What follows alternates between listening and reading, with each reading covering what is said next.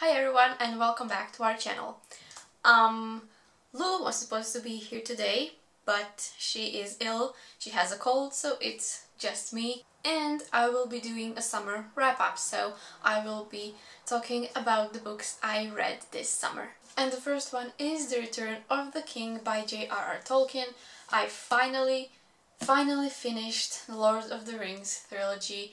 I've seen the movies multiple times, and like a true book lover I had to read the books. I finally did that. I loved them.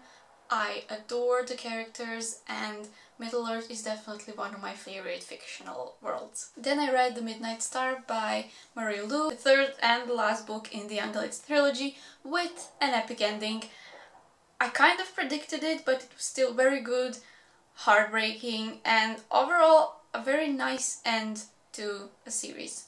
Then I read the first three books of the Beautiful Creatures series, and for so long I was avoiding this series, and I was so wrong to do so because I love the characters, I love the world, it's so complex, I love all the little twists and surprises, and where can one find a boyfriend like Ethan?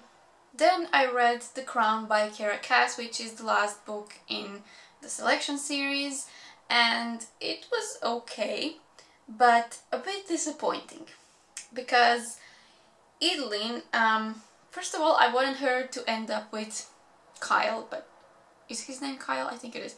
But that didn't happen. Then she was going to choose Henry, but of course, in the end, she ended up with the guy she truly fell in love with, whose name I can't remember. But I don't know, I just didn't buy that ending. It was just too unrealistic for me, and I mean, I would have loved it if she had ended up with Henry in the end. It wouldn't be the happiest of endings, but it would be much more realistic. And also, I didn't really like his translator, you know, the guy she ended up with in the end. So yeah, so her ending up with him was just too perfect and too happy. Then I read The Hitchhiker's Guide to the Galaxy, The Restaurant at the End of the Universe, and Life, the Universe and Everything by Douglas Adams. I liked the first two books. In fact, I loved the first book. It was so funny. The second one was really good too, but the third one, I don't know, I just gave up. It became boring and I lost interest in it, so I just decided not to read it. So yes, I would recommend the first two books. Definitely pick them up. But the rest of the series I can't really say because I didn't read it, and I don't think I ever will, because I'm not interested. Then I read I'm Not a Serial Killer by Dan Wells, and that book was just something else. I mean, I loved it, but it was, I don't know, different from every other book I've ever read. I loved the mystery, and I especially loved the fantastical element. Yeah, I don't really know what to say more about this book other than just read it. It's worth it.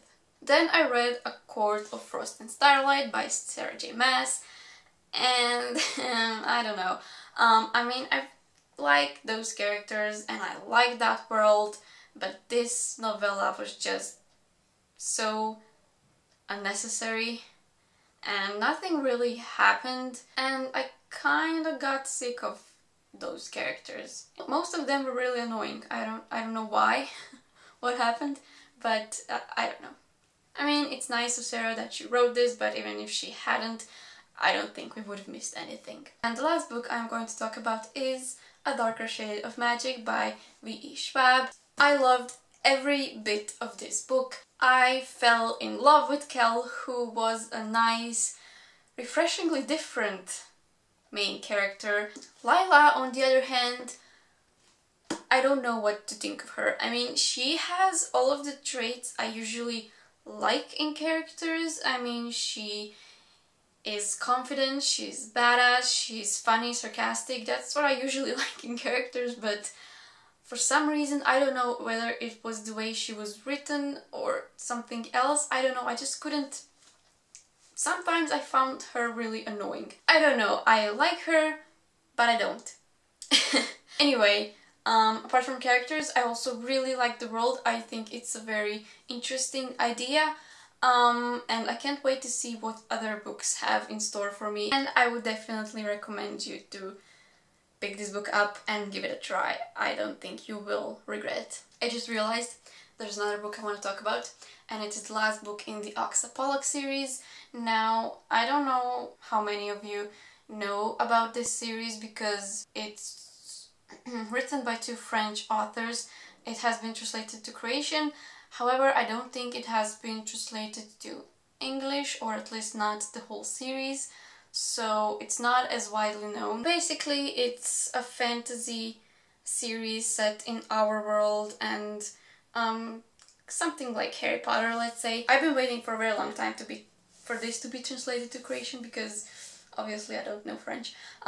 Because I really like this series. It is a bit, you know, probably for a younger audience, but nevertheless I love it. Although I did find the main character, Oxapollock, a bit annoying in this book and too childish, because she's 17 and she acts like she's still 13, which she was in the first book. So I don't know, she was a bit annoying, but other than that, it was also a nice ending to a series. Not too happy, which I kinda am beginning to like these kind of endings which are a bit heartbreaking but still nice. Also, I want to say I do not like who she ends up with in the end, but that's okay, I can have the other guy for myself then. And that's all the books I wanted to talk about. I did read a couple of other books, but I don't know, they were okay, nothing special, so I didn't want to mention them in this video. I hope you enjoyed it, and if you have read any of these books, please let me know what you thought about them so we can talk about them, and I'll see you next Friday. Bye!